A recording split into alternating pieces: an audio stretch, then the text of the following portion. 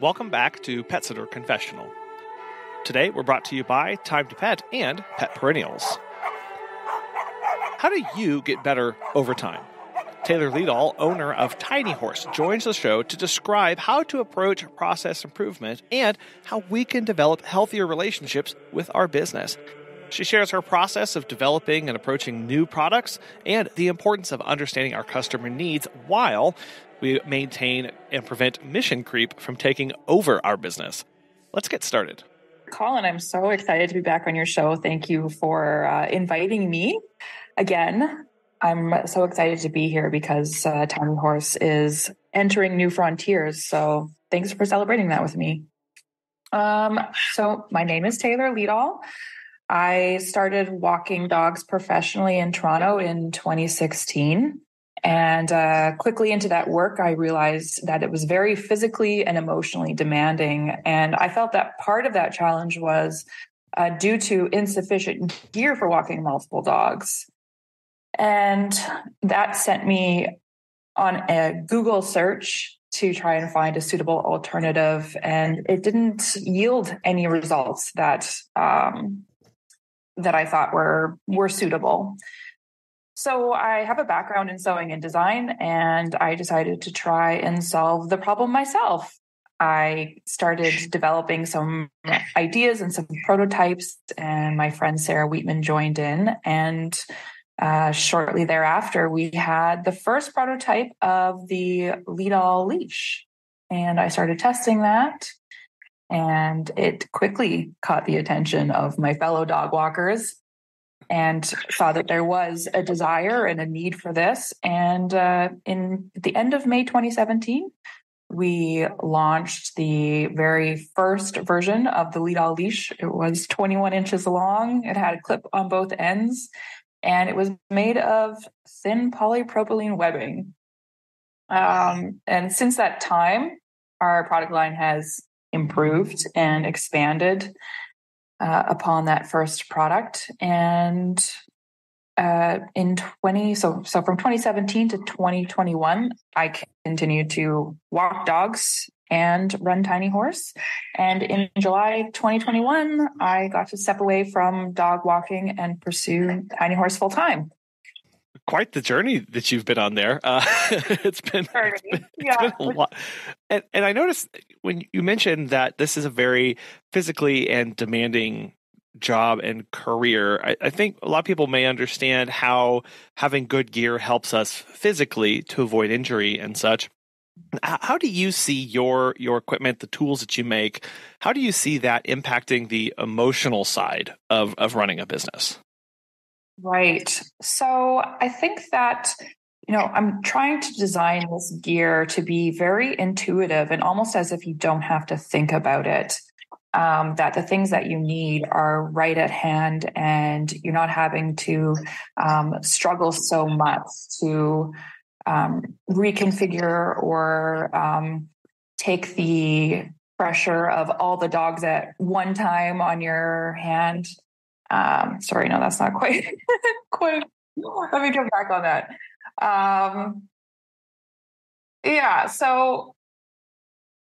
Tiny Horse gear is meant to be really intuitive, and I'm trying to design it in ways that you don't have to think about your gear so much. So, for example, I have this wearable leash, the leader, which I say you can wear all day. And you put it on in the morning and you use it for your pickup and drop off tool. You never have to search your vehicle for a leash. It's just right there on your body. In terms of the Leedahl leash that you attach to the dogs, they're adjustable. You can clip them on and off the ring. You can secure them to your vehicle. So you always have what you need at hand.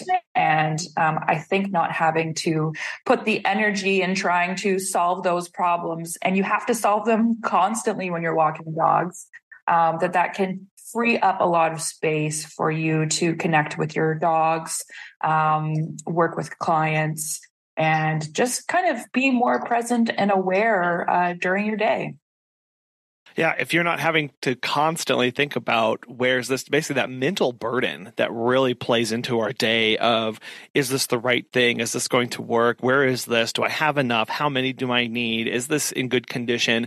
All of those are kind of these micro fatigues that happen on us throughout the entire day. And that's just that's a baseline that many of us deal with, of that we don't even really acknowledge as being a stressor on us, but they are. And they really do add up over time to the point where we get to that point where we go, there's just one more thing and I can't take this, one more thing. And so anything we can do to try and reduce that mental load that we carry throughout the day. That's why I know a lot of people, they wear the same thing every day, or they have their work uniform just to be like, I never have to guess what I'm wearing, right? That's one less decision I have to make today.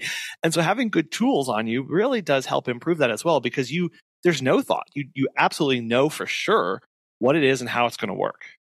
Exactly. Yes. And that's such a great term, micro fatigue. And that's exactly what it is. And I've always sort of billed the gear as like a stress reducer.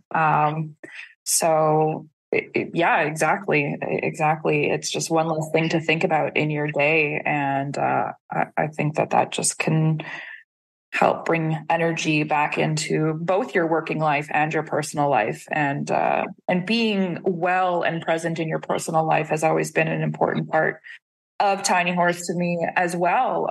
If your body is sore and you're fatigued at the end of the day, you can't really show up for the other part of your life, which really, I hope everyone feels is more important, to be there with your family, to be there for yourself, for your hobbies, just for your general self-care and well-being. You mentioned how your product line has grown and expanded. And I've noticed actually that you have quite a few pro products now. And so I did want to ask you about the development of those and where you see those fitting in the lineup in your overall products. I love this question. I've always been really excited and open to the possibility of what Tiny Horse can become, how it both reflects the dog walking industry and can be improved by the dog walking industry, and then how Tiny Horse can help improve the dog walking industry in return. So I think at its best, Tiny Horse opens a kind of like feedback loop between itself and the dog walking industry. And part of that is how this pro line started. There was a dog walker named Tamara Stanley in Carnation, Washington. And she reached out to me and said that, I love the design of your products, but I have to deal with a salmon run out here. And no matter how much I wash those nylon leashes, the smell of dead salmon just does not come out. Oh.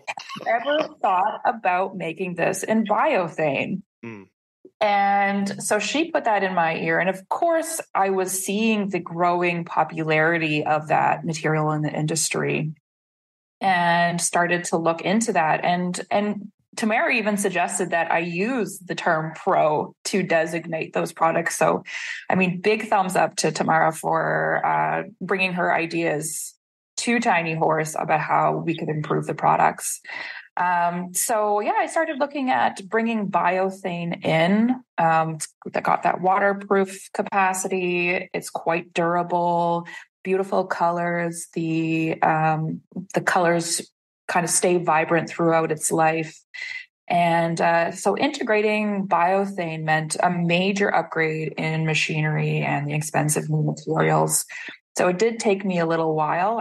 To sew biothane is not an easy thing. And it does require quite a much more intense sewing machine than I had at the time. So the Pro line started with that. And, there's a lot of durability in our nylon products. But as the years go on, I am getting feedback from dog walkers who've been using specific products like the nylon leader for a couple of years now. And I am seeing some consistency in the wear and tear on those products that I think I can solve with the Pro line. So overall, I don't get, I don't have like a rash of people saying this is breaking or blah, blah, blah, but I'm seeing some consistent things that, people report to me every once in a while. And, so I think with developing the Pro developing the pro line of our current products, we're going to be seeing, we have the Leedahl Pro, which is the leash. I've introduced the Handler Pro, which is the short traffic lead that has clips at both ends. And we have the leader nylon only right now, but pretty soon I'm going to be introducing a biothane version of that, being the Leader Pro. And both the Handler Pro and the Leader Pro will have stainless steel clips on them. So I think with the stainless steel clips, we're going to have quite a bit of a longer life for these products. The clips right now on the nylon leader, again, they're working in most cases, but when you're clipping the nylon leader to a central ring that has like 6 to 8 dogs that are pulling really hard, and not all dog walkers have a group that pulls really intensely or are really wild, but for the ones that do, that stresses the gear a lot more. And I think in those specific instances, having a stainless steel clip is going to prevent some of the consistent wear and tear I see on those leaders in the long term. Does that make sense? No, it does, because, thinking of right now going, okay, well, you shipped your first product in 2017, really, is when you started this. And so we're kind of coming up on 6 years of this. And so I'm sure you're still getting some new data on just the longevity of these products. I think that's a very interesting problem to try and solve of, well, I'm going to make this thing and I think it's going to last a long time, but A, I don't really know. And then B, I don't have any control of how people are or are not going to use this product and what conditions it's going to be in. Like the salmon run, like that was definitely, I'm sure, not something that was on your list of problems people will encounter. Stinky salmon, like that wasn't part of that. And so that's where that feedback really comes into play of going, I'm going to make something. I'm not sure how it's going to pan out, but in order for me to kind of stay ahead of that, I need that feedback loop in that process to make sure that I'm always improving this just little by little. Mm-hmm. Yeah, absolutely. And I think too, now that I have some data and I have some ideas about how to solve some of those consistent issues that are coming back to the company, I'm really excited that I'll be able to offer like a longer warranty on the Pro line. Right now, it's a 1-year warranty on parts on our products, but I'm not sure what the next warranty will be, but it will be significantly greater than that. And I'm very passionate about Tiny Horse being part of reducing the waste load of the dog walking industry. Very much interested in sort of greening this industry as much as we can. And I'd much rather be selling really fantastic products that last a long time and people talk about than producing something that's cheap and disposable with a higher margin. So I'm really just about how can we keep this gear in play as long as possible? And yeah. Did you ever think about just going all in with the biothane and getting rid of the nylons, or was it important for you to have different options for people in their use cases? That's a really great question as well. I would love to just toss out the nylon for sure and make my life a lot more simple. It's a lot of work to keep. I've got 20 colors of nylon and I think 26 colors of biothane. It's a lot of work to keep those materials always available to customers. And it's expensive as well. But I'm very sensitive to the fact that Tiny Horse gear and just being equipped for dog walking in general can be an expensive thing. And I'm able to offer the nylon version of the design, which does all the same things basically as the Biothane Pro version, at quite a bit lower of a price point. And I don't want people to feel or be excluded from better working conditions based on a financial thing. Of course, I have to charge something for the gear, but I really feel passionate about making it financially accessible as well. And that's something that I can do with the nylon. So I will always keep something that has a low entry point for people. And, I do see a lot of people too who start out on the nylon leashes, not just because it's a financial thing, but because they're not sure whether or not they're going to like the product and they don't want to make a big investment right at the start. And then those people who do enjoy the gear oftentimes upgrade to the biothane version, to the pro version, and either give the sets to a fellow dog walker or to a new employee in their business if their business is growing. Yeah, and really allowing the customers to kind of self-select into what they're prioritizing and what their needs are. And we do that in the service industry as well. Like, we can have a whole menu full of options of kind of services that we think people may want, whether that's length of visits, whether that's involvement, or the kind of things we do in a visit. We may just come over and do a walk, or we can say, if you want us to, we can also do medications and feeding or whatever we're doing there. And then that gives us a lot of data too, just as the business owner, to go, where are people falling out on this? Where are the price sensitivities coming in versus the utility that people see? And then you can really kind of self-select and adjust as need be. Maybe you don't have to keep 20 different colors on hand. You just offer that one in a small handful or less to make it a little bit easier on you, but still have that there. And then you can really adapt as you start to get that feedback again of people telling you what they want through either directly in their reviews or through their dollar as they're purchasing things. Yes. Yeah, absolutely. And, I would like to downsize the number of nylon colors that I have, but it's so hard to choose because they're all so pretty. And they combine in just such beautiful ways. I'm definitely a color addict, so it hurts my heart to think about taking any color out of the product lineup. Oh, I can't even imagine of just knowing how to self-select out of that. You mentioned that this is a different way of operating for people, and sometimes they need they're not sure of what's going to work for them or how it makes their life easier. And I was thinking about this of what convinces people to purchase something, and we encounter that a lot in the service industry. Again, of just, we know how awesome our services are, we know the peace of mind it gives people, we all the professionalism and things that we bring in, but sometimes it seems like we're just hollering on the other side of the riverbank, and people don't cross to come talk to us because we can't. They have to experience it to really understand what we're offering.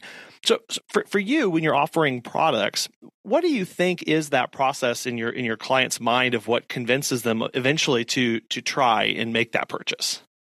Well, I suppose that's $1 million question. Right. So just solve that for us, Taylor, please. Yes, exactly. Have the answer for. But I think that I know what often brings people to Tiny Horse. And I think it was similar to my own experience, which is they have a frustration with dog handling.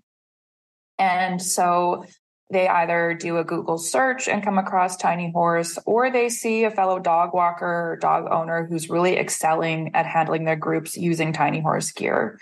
So I think in part what convinces people to buy this product is when they stumble upon Tiny Horse gear, they see people excelling with it. So that's one thing. I think everybody is just hitting the buy button with a lot of hope in their heart. Oh, I hope that we can provide what they're looking for, but I do know that the answer to people's issues is not always entirely a gear issue, I think that when they come with their frustration, it's not just a frustration with gear, but also, some training needs to happen, or there might be some change in their business model that might need to happen. So, yeah. Yeah, that's huge, is recognizing that when people come to us, it's very rarely a specific issue. It's multifaceted.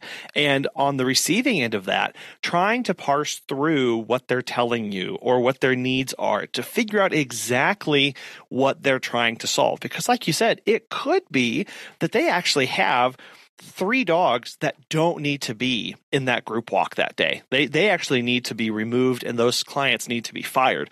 But instead, they keep trying to solve it using gear or new things or different tactics, when that's not actually getting to the root of the problem. And that's not on us, really, as the business owners, as the service providers, to try and meet those needs.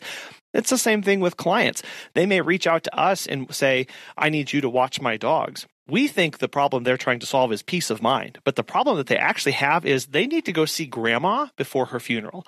And we're cross-talking at those different points and just realizing we have our scope, and it's okay to not get outside of that and just continue to stay focused on the things that we can do for the problems that we know exist for people. Yes, exactly. And I think that the best that I can do in that situation is to remind people that tiny horse gear is not magical, that there are a number of things that you need to consider. And I try to bring people's attention to or provide resources. Have you heard of Time to Pet? Doug from Bad to the Bone Pet Care has this to say. Time to Pet has made managing my team and clients so much easier. Our clients love the easy-to-use app and scheduling features, and our sitters love being able to have all of their information organized and easily accessible. My favorite feature is the instant messaging. By keeping conversations on Time to Pet, we are able to monitor our team and ensure nothing ever falls through the cracks. If you're looking for new pet sitting software, give Time to Pet a try. Listeners of our show save 50% off your first 3 months by visiting timetopet.com/confessional. Well, and so it gets into another question about messaging and information out there that you give to people. I've seen you putting together a lot of how-to videos and showing the systems. Why do you feel like that's important for people? Yeah. So, first of all, I think the thing that's really been consistent for me about developing the messaging around my business is I have never told anyone that they should buy tiny horse products. I completely avoid words like should and need in the marketing. I want people to enter tiny horse with a feeling of an opening of possibility about themselves, their relationship with their dogs, in their care, and their business. I don't want to feel like when they enter the tiny horse world, it closes around them and they need to use it, they need to understand it. I just really want to, I want tiny horse to be an opening platform. And I mean, aside from avoiding words like need and should for that reason, I also just don't believe in that kind of marketing in the world. I think it's really destructive and concerning when you place words like need and should on material things that are not basic human needs. So in terms of the videos and how-tos, and also, not trying to convince people to buy my product, is that I want them to see the how-to videos and to arrive at Tiny Horse from a place of a bit of knowledge about the gear, to start to think creatively about what the gear can do and its versatility. I also get a lot of the same questions from people who are either already have Tiny Horse gear in their hands or are looking to purchase some. And I find it's really helpful to have a visual demonstration of that information, just sort of at a quick link for them. So it's both really great for me in terms of people discovering Tiny Horse products with a taste of what they can do, and also a way for me to converse with people about the products. I think that for people who already have Tiny Horse gear, I see their ownership of that gear as an investment, and one that can increase in value as I'm able to create and provide more information about that gear, and also create products that will link into things that they already own. Just this is a bit of an aside, but one thing that really makes me excited is in some of the Facebook dog walking groups that I'm in, sometimes I see people who are leaving the dog walking industry and they're selling their Tiny Horse set, and they are getting a lot of money for used sets. And that's so exciting to me. It shows me that there is a lot of value on the gear, and there is a lot of that the gear the quality stands out, and you can use those products, and they might even outlast your own career, which is just, really exciting for me. And it doesn't bother me at all that people sell used tiny horse gear. I've even shared people's posts about wanting to sell it. Again, I just want to keep that gear in play and out of the waste as much as possible. Mm. Well, have you ever thought about having or running a refurbished store for tiny horse? If people, return them, you give them a little bit money back, and then you can resell those after you, fix them up or patch them up and then put them back out on the market? Or are you kind of happy with how this other market is existing on the other side? Yeah, I mean, I think I'd much rather people deal with that on their own. And because I have a lot of things to do. What? That's crazy. And it's really exciting. We get so few returns on the gear. Yeah. Like last year, I can each year count on my 10 fingers how many returns we get. And for the few that have come back in, I do have a bin that they're going into. And I, at one point in the future, hope to have like a tiny horse garage sale or just do sort of local thing you can pick through here and get either some of these returned items or things that, the stitching was a little off or the tag was a little crooked. And people can get those at a reduced value. Just jumping back to why you think the videos and the how-tos are so important, and I really appreciate how you talked about you want people to arrive with an open mind about open possibilities. That knowledge really does allow them to start seeing and thinking, how can this be beneficial to me? Because the more they know about a service or the more they know about a product, the more they're going to know whether it's for them or not. And so that's really our role of doing this big educational, this big how-to, this big, not really talking about our services or our products directly in some cases, but saying, hey, I want to show you something cool that you can do with XYZ and putting something together, because that does allow them to start thinking of those possibilities in their own life. And I kind of think of it how if you go into like a house buying process, a lot of times the realtors will start using like your language or our language to start trying to get you to think about like, what would it envision my life in this home? Or how would that fit me? Is this a good fit? Could I see myself using this? And that's where those processes of where they're going to convince themselves whether that's a good buy or not. And really, it's nothing that we can do to force people. You said that, Taylor, of like should, need to, must, like those language of forcing people into that situation, because we know like that's not going to be very satisfying to us to know we strong-armed somebody into us versus them gladly coming and going, I want you to solve my problem. Exactly. Yeah, no, exactly that. and so one of the big changes that you made pretty recently, Taylor, was actually you decided to open a brick and mortar store. What was the thinking behind that? Okay, well, I guess there's a few things. The sort of precursor to that I didn't know that a brick and mortar store was coming was that at the end of 2021, I had an incredibly successful Black Friday sale that wrapped up a really exciting growth year. I think our sales grew by 150% in 2021. And I was working completely by myself on the business. And I was packing those Black Friday orders. And I just had this moment that I realized I can't do this alone anymore. I simply not.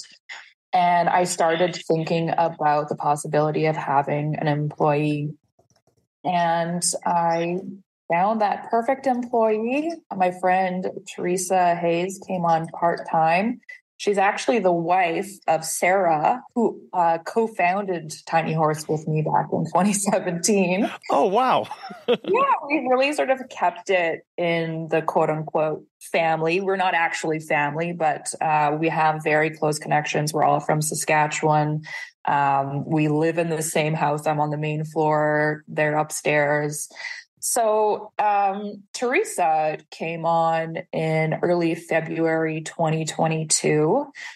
She was in her retirement. She was a medical doctor, just as Sarah was as well. And Teresa was really just looking for something to excite and challenge her. And I'm so grateful that she made herself available to Tiny Horse because she has such an incredible skill set. She, aside from having a medical career before that, she did a degree in theater costume design. She's an incredible seamstress. Like, she's the person who can make those like 18th century Victorian dresses. I don't know, like just so incredible. Wow. She has a wide skill set of construction skills and just phenomenal. So she came on and very quickly started improving our workshop, a lot of the processes, and took over most of the production. So she got us to the point where we actually had stock of products. Before that, I was making products as the orders came in. So she basically allowed me to spend a bit more time developing the non-production aspects of the business.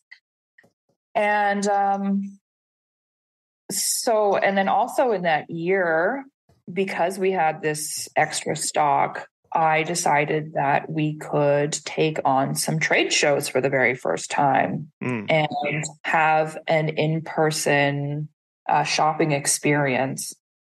And so we tested a few small events in the summertime, and those were great learning curves. I think the first one we set up for took us about 2 hours to set up. We were setting up 1 hour into when the event already started, and we sold like $90 worth of equipment. Like, it was pretty fun. Oh. So we learned so much, and it was totally fine. Like, we kind of knew it was going to be a learning experience, and it really, truly was. And so learned from that and made some changes. And then by the fall, we started doing the really big Canadian Pet Expo shows. And we were blown away with the response. There were lineups to get into our booth and talk to us. Totally smashed what we thought in terms of what the sales would be. We did 2 pet expos in Toronto and then one in Ottawa. And the experience of those pet expos was so incredible. To be able to speak to customers directly while they have their dogs, giving them the opportunity to try the leashes and walk around and come back was so exhilarating. Like seeing someone put their 2 or 3 dogs on these leashes and just go for a little stroll and exclaim, "Oh my God, this is amazing," was just, totally filled my heart. And I also got to meet a lot of people that I had been talking to on Instagram who came out to the show.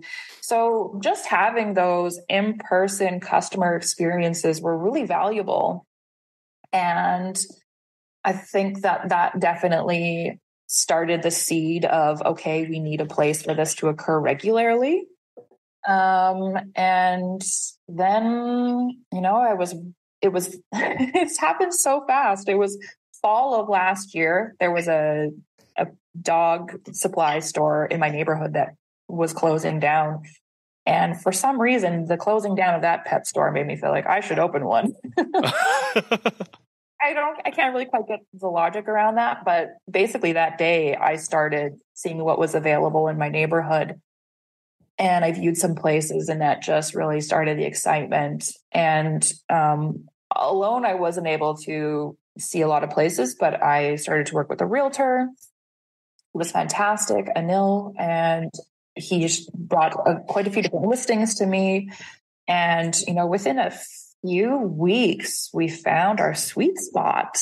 And fortunately, the landlord was interested in having us, and I was signing a lease 2 weeks later, and we took possession of the place on January 1st. So Wow. It was 2 or 3 months, and then all of a sudden we had a brick and mortar store. So we opened it up because there was new potential with having Teresa at hand that allowed me to do other things with the business. And then also, honestly, I've been running Tiny Horse out of my 1-bedroom Toronto home for 6 years now. And Tiny Horse had been in every single room in that house outside of the kitchen and the bathroom, just trying to move it around for my own sanity and to find like bigger and bigger spaces where that could accommodate more equipment, more materials. So having more space for Tiny Horse to grow and also give me a personal space has been really important. It was so strange when we moved everything Tiny Horse related out of my apartment. There was basically nothing left except for a bed, a couch, some books, a keyboard. And I was just like, wow, it really showed me how much Tiny Horse was my life. And it was really strange those first few weeks to just come home and settle down and have not even a desktop computer to do work on. I was just completely left to, Taylor personal life, no Tiny Horse allowed. So I've been taking weekends off. I've been really trying to take advantage of that space and take some real rest and then be more productive in the hours that are dedicated to Tiny Horse here at the store. I was going to ask about that because that is that is a physical manifestation of how all consuming the business is whenever it's around you 24/7. Earlier we talked about removing these micro fatigues, but this was a lot more than that. I'm sure, of just like constantly being reminded, not in a bad way, but just like it was omnipresent in your life. So I'm sure that you said a couple, it was an adjustment period, but how did you start processing that of like really come to terms of like, it's empty, but it's a good thing because it's over somewhere else? Yeah, I think it definitely just was. I decided to accept it and allow myself to feel a little bit awkward and feel myself, see my apartment return to a place that it was in 2017 when everything came in there. And I was like, am I still this person? Do I still like these topics of these books? Do I still want to play piano? Do I, So I just sort of allowed myself to experience that, that awkwardness and just breathe and lie on my couch.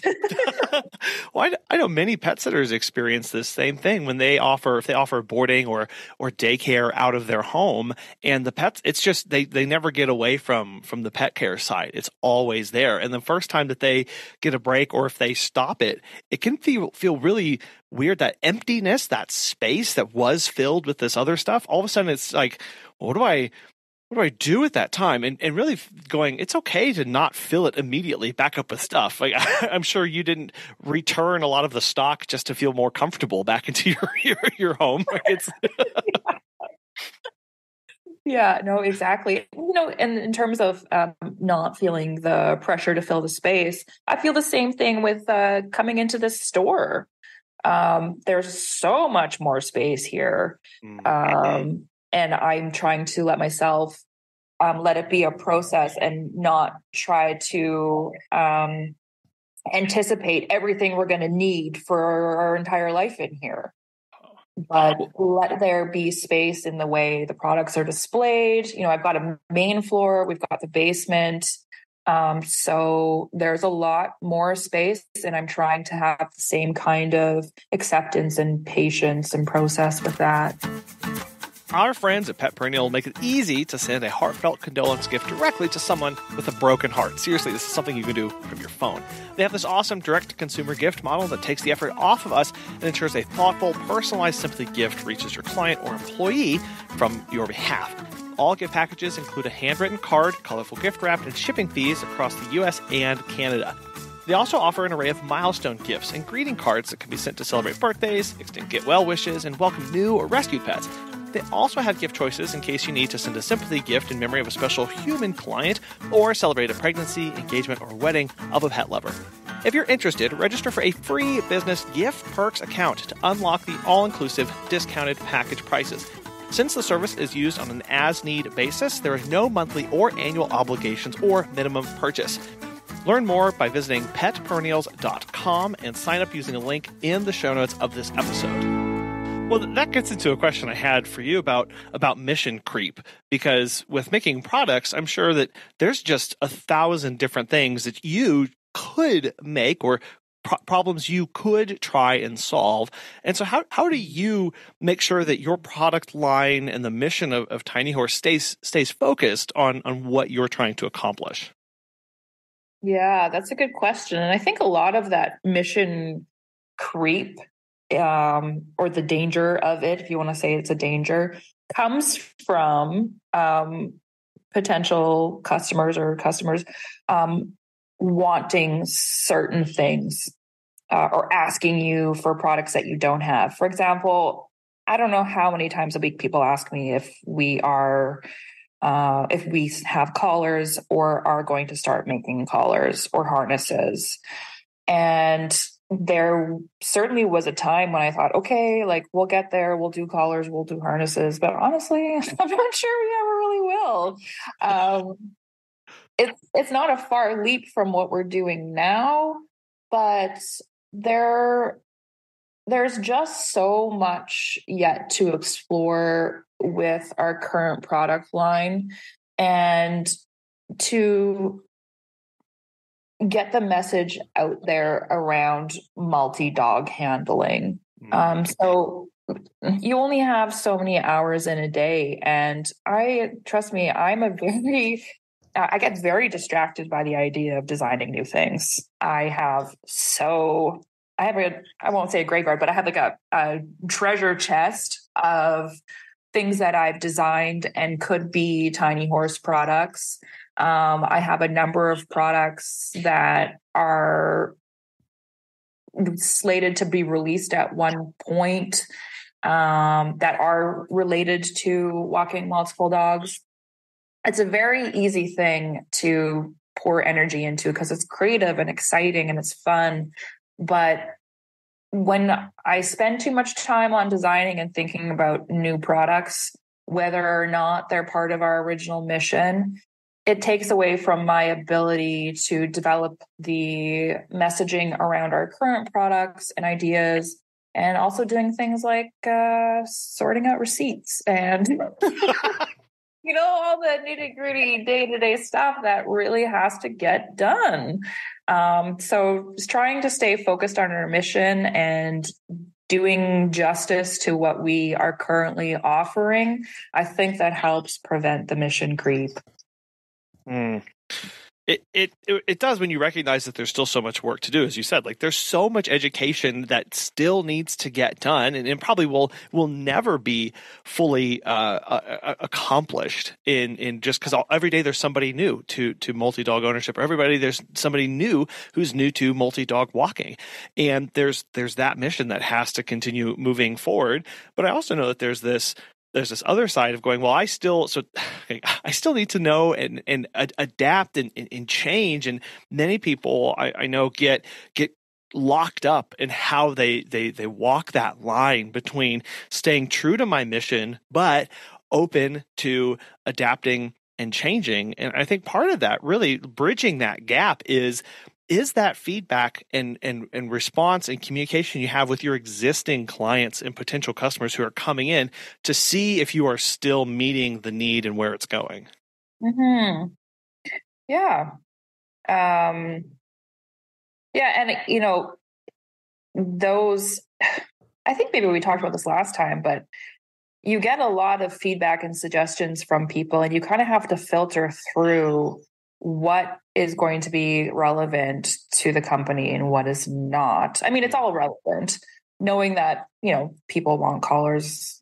Okay, it's in my mind that won't go away, but knowing also that I get multiple requests a week about people wanting a biothane version of the leader, that one is more exciting to me, and falls in line with our current mission about the product designs that we have and where I want to take the product line itself. So it also gives me some confidence that, okay, I mean, investing in the materials that will be part of that product, there's a lot of length of biothane in that. The stainless steel clips are significantly more expensive than what is on the nylon leader now.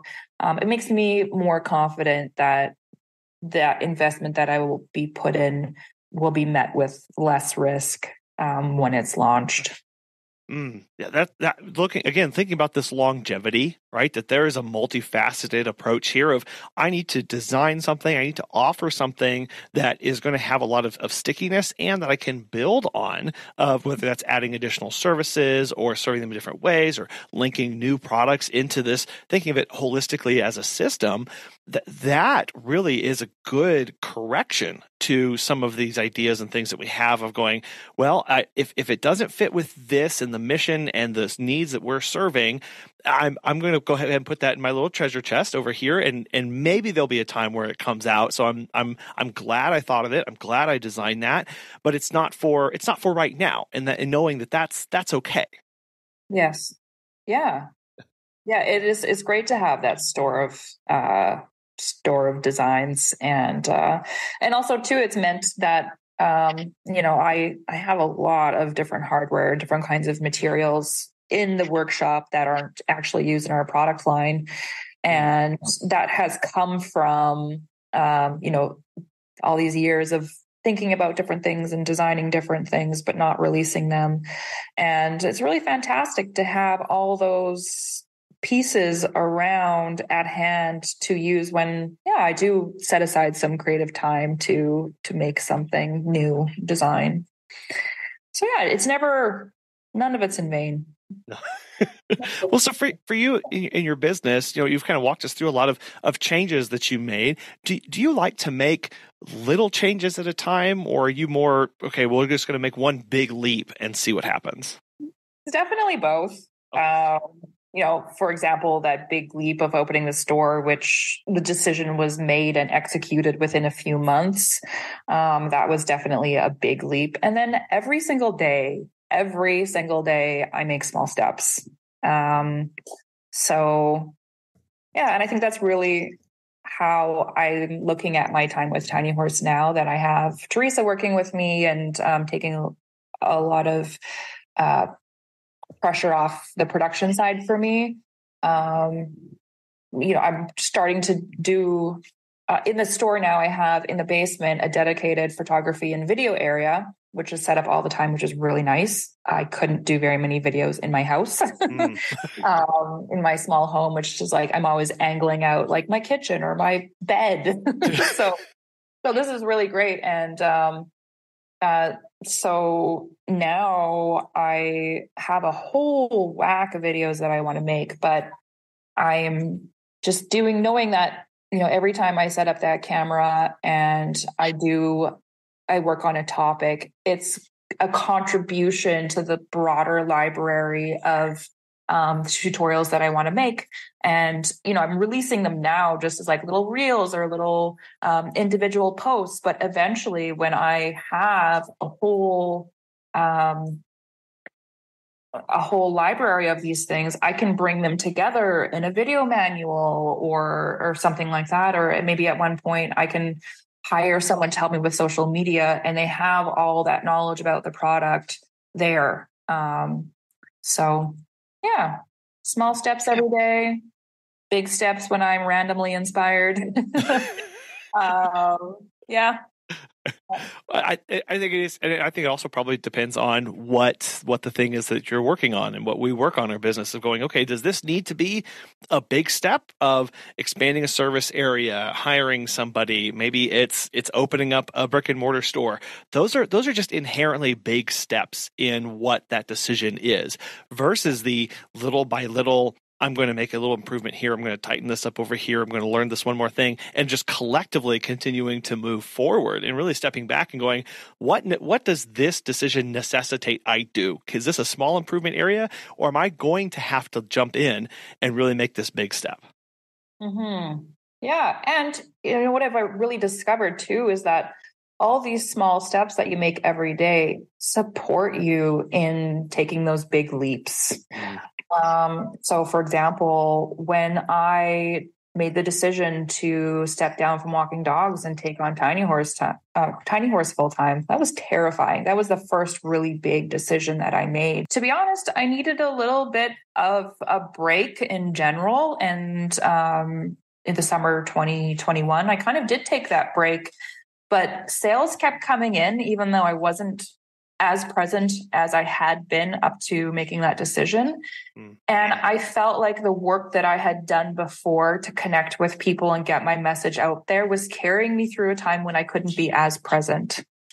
And, I'm feeling that now too with opening the business. There is so much work to be done here that doesn't involve being engaged with customers. I mean, after I get off the phone with you, I'm going to finish making this iron pipe display thing with a wood shelf on top. So, cool.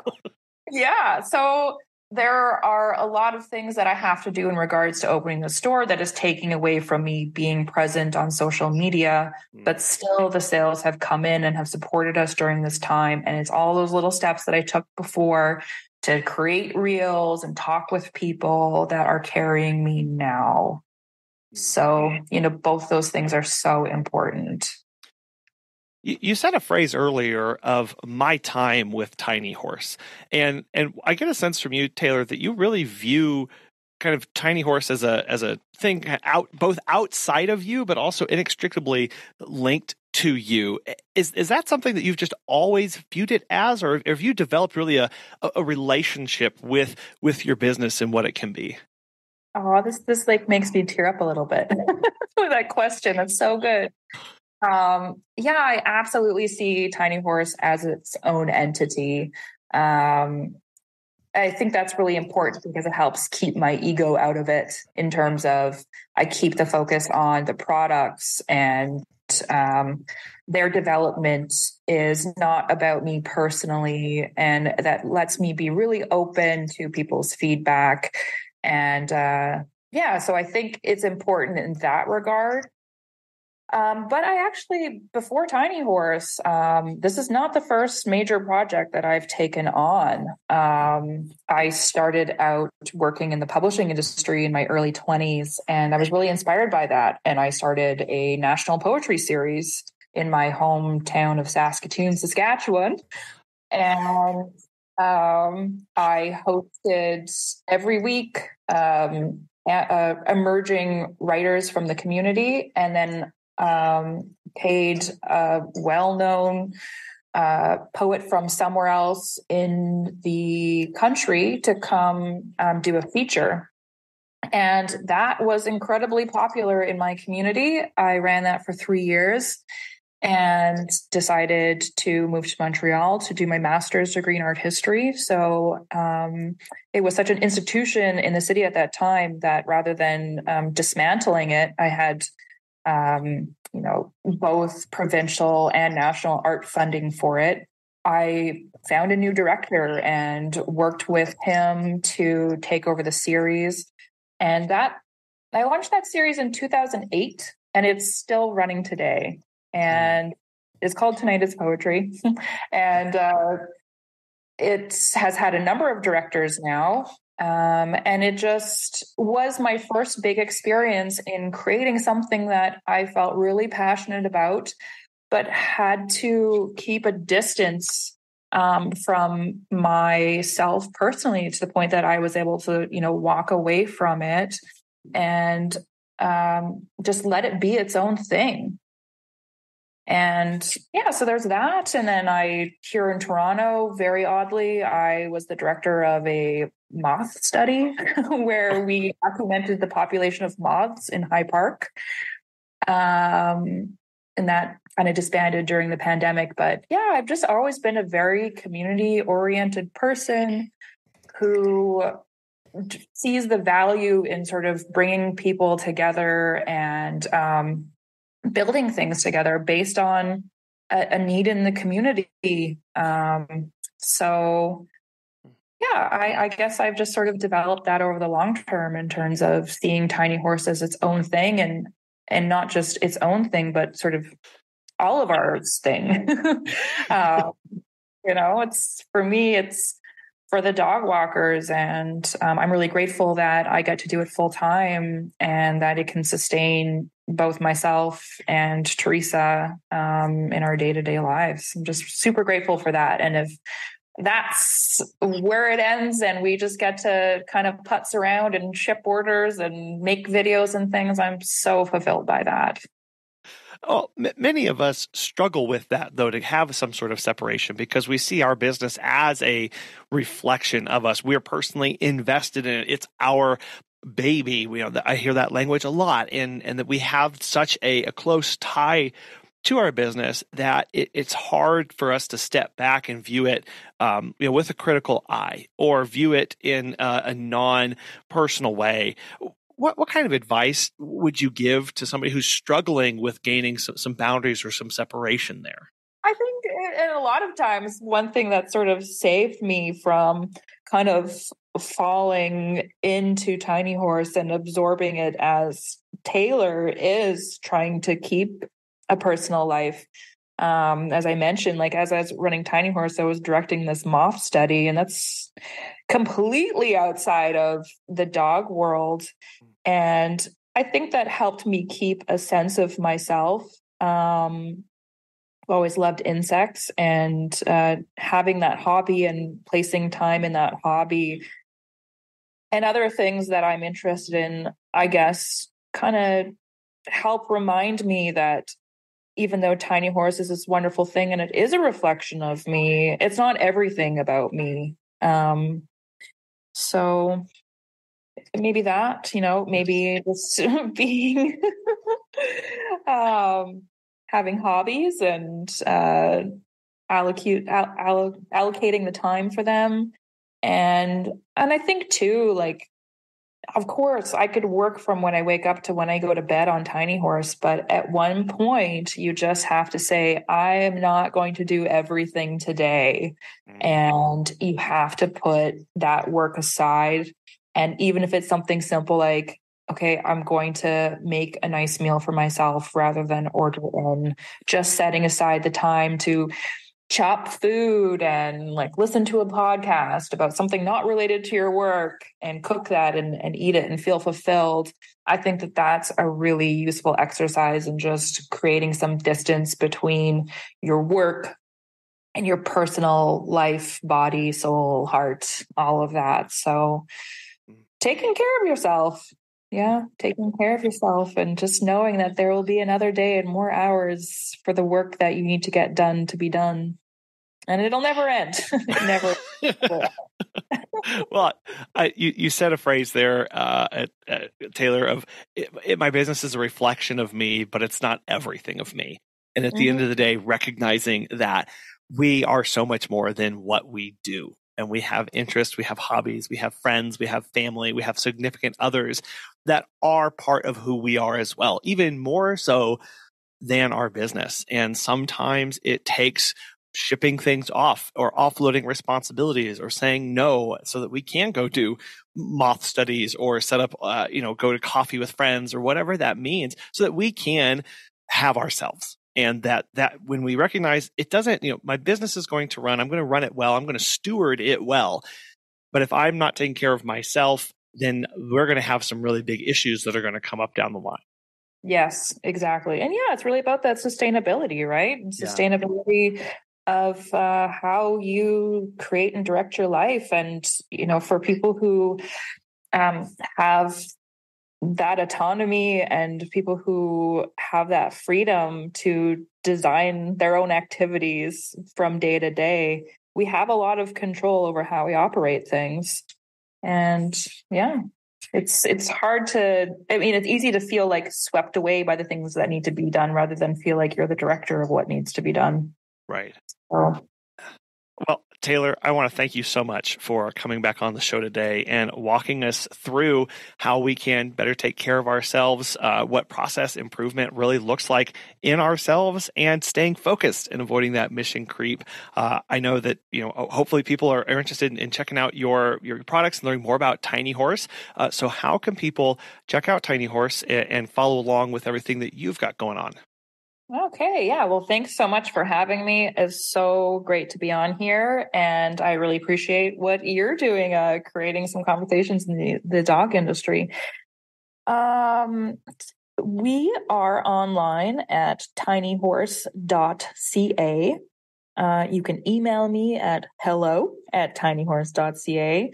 And we are on Instagram, TikTok, and Facebook. So lots of ways to reach out and see our products, see those tutorials we talked about. Oh, and, I'm also trying to put more on YouTube now as well. So just Google us and see what comes up. Taylor, as always, it's such an immense pleasure and honor to have you in your time today. So thank you so much. Thank you too, Colin. So how do you get better over time? Well, in a simplistic approach, you try new things, and you do that by getting feedback from either customers or yourself. And I love Taylor's mindset around this, where she views her business as both outside of who she is, apart from her, but also a part of her. This helps you be objective about your business to make those tough decisions and recognize that these things that you are trying aren't necessarily a reflection of who you are as a person. And that way we can grow and adapt much quicker and respond in better ways than if we view it as personal attacks against us if something isn't working out in our business.